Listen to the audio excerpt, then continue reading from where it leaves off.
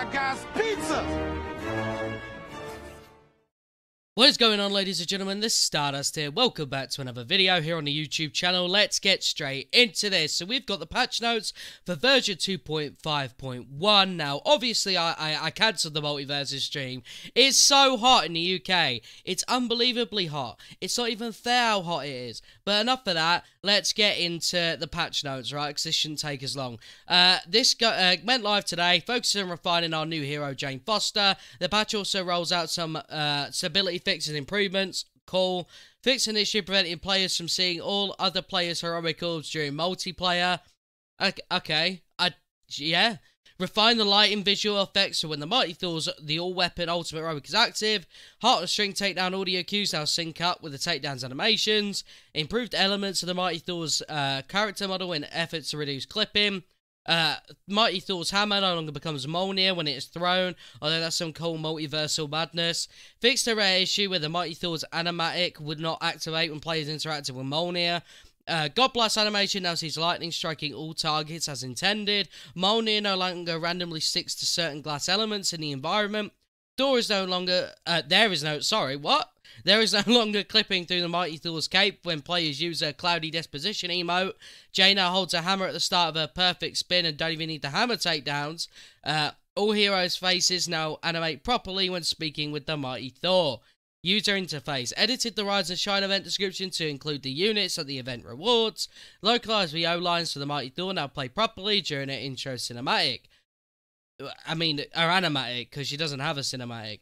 The Mighty Thor's ranged combo skill, Quick Fire, now works against Dreadbot instead of a hammer bouncing off. Thank the Lord. Thank the Lord. The Mighty Thor's Quick Fire skill is no longer available preemptively after unlocking the Seek and Pin skill. Mighty Thor's Seek and Pin ability is no longer dependent on whether players are aiming, seeks enemies autonomously as designed. Mjolnir is chosen, skill damage now scales to a hero's stats as intended. Mjolnir has gotten some repairs, it now glows properly when the Possess the Power emote is active, and the Ace's Breaker perk no longer boosts non-unarmed attacks such as Warrior's Fury Lightning Bolts. I didn't know he did that, but I wish I took advantage.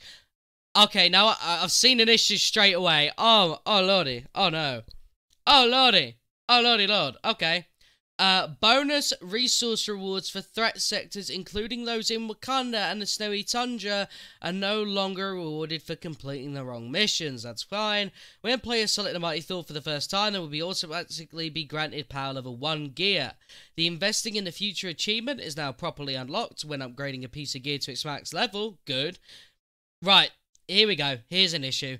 Gear vendors no longer offer power level increases beyond the intended level. Let's fucking talk about this. Sorry for swearing, right? I saw Bob Duck and Weave, good friend, post this on Twitter, right?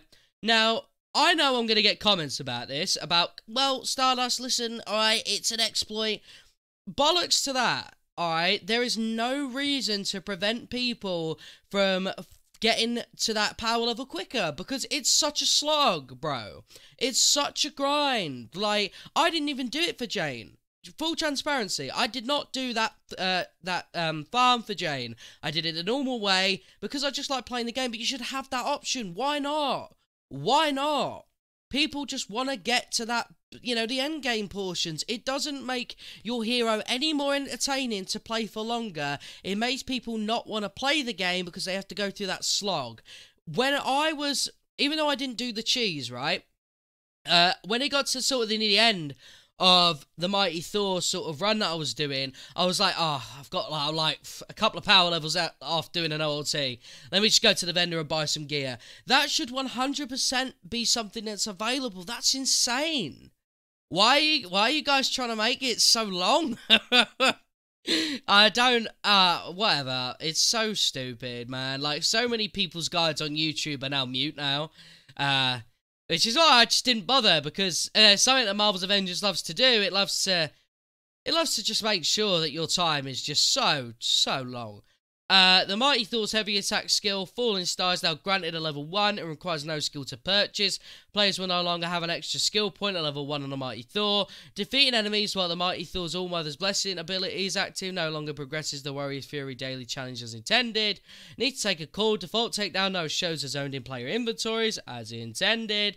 Mjolnir now properly drops intrinsic orbs when Mjolnir is chosen. Heroic specialization is active. Okay, we're working on a fix to an issue preventing cryo and gamma kills from progressing to step 8. Right, okay.